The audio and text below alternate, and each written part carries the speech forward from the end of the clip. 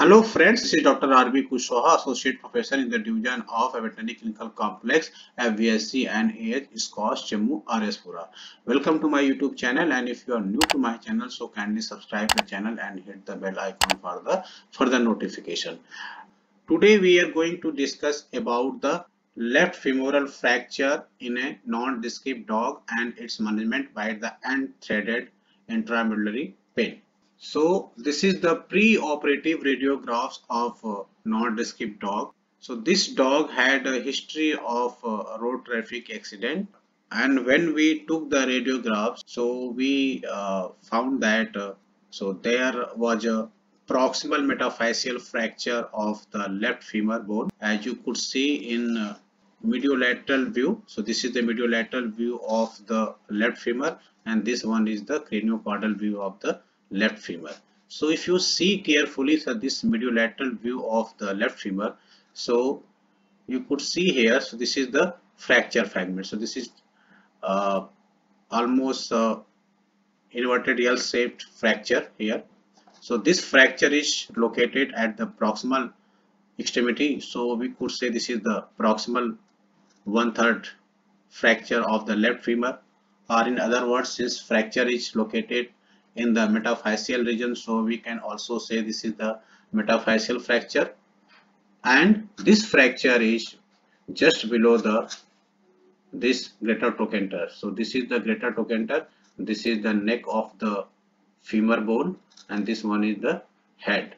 So this fracture is located below the trochanter. So such fracture we could also classify under the subtrochanteric fracture. So if you see carefully, so here is a radiolucent line in this proximal fracture fragment. So this is the detail of this pre-operative radiograph of the non-disc dog, and the distal fracture fragment is very long, as you could see here. And if you see this is the patella, so this is the condyles of the femur bone, and these two are the small this sesamoid bone we normally call it the favela. So this is the proximal extremity of the tibia, and if you see carefully, so the epiphyseal plate is still not fused, or it is intact. So by this way you could also confirm or say that okay, this is the definitely a radiograph of the young animal. Now if you see, this is the craniocaudal view. So craniocaudal view, for craniocaudal view, if you see the fracture fragment, so from here the mediolateral view, it appears that the proximal fracture fragment deviated cranially, whereas the distal fracture fragment deviated caudally. But by the craniocaudal view, you could say the distal fracture fragment deviated laterally. Since this is the lateral, so this is the deviated caudally, and where this proximal fracture fragment is also deviated laterally. So this fracture fragment deviated laterally, and this fracture fragment also deviated laterally. So if you see here the proximal fracture fragment, so you will also appreciate there is a little you can say chips here. So probably this fracture line one is seen in the mediolateral view like this. So after a thorough examination of the pre-operative radiograph, then we decided that okay, we go for the intramedullary pin. So this is the immediately after performing the intramedullary pinning of the fractured bone. So this is the post-operative radiograph. This one is the mediolateral view of the left femur, and whereas this is the craniocaudal view of the left femur. So if you see the alignment of this femur bone, so by the anatomy we could say that okay, the reduction was very good, and the proximal and the distal fracture fragment now it is almost in the alignment here. So but one question is why we put this one circlage wire in the proximal fracture fragment. So what happened while inserting this pin from the normograde, because I always prefer the normograde pinning. So when I try to insert this threaded in pin from the trochanteric fossa, so what happened, because of the fissure in the proximal fracture fragment, so that fissures got separated. So this is the reason why we put the circlage wire.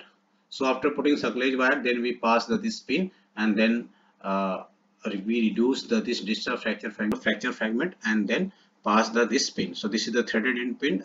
So this, since the reduction is in the anatomical position, so this is the why that the distal end of this pin seated cranially, or it touches the cranial border of this femur bone. So whenever after pinning, if the distal this end, if it is seated like this, so you could say the pin insertion was in basically the pin has been inserted in the anatomical reduction. Very clear that okay, the apophysis is separated. If somebody is not, you can say, aware of the normal radiographic anatomy of a young animal, so he or she could easily confuse that this might be a one fracture here. So if you see that this is the craniocaudal view, so from the craniocaudal view, so it is very clear. This one is this greater trochanter, this one is the neck, and this is the head of the femur, and this one is the short neck. So since I have just discussed that there was a fracture line here, which is not visible very clearly in the X-ray, but while doing so, that fracture line weak point gets separated off. So we united that fracture line with the one circlage wire and then passed this pin. So by both view, we could say overall a very good reduction and the alignment of this femur bone. About the subtrochanteric or proximal metaphyseal fracture, or the proximal 1/3 femoral fracture of a young animal, and its management by the one circlage wire and the threaded intramedullary pin by using the Steinmann pin. So thank you very much for watching the video, and if you like this video, so kindly share with your friends and subscribe the channel if you have not subscribed the channel yet. Thank you very much.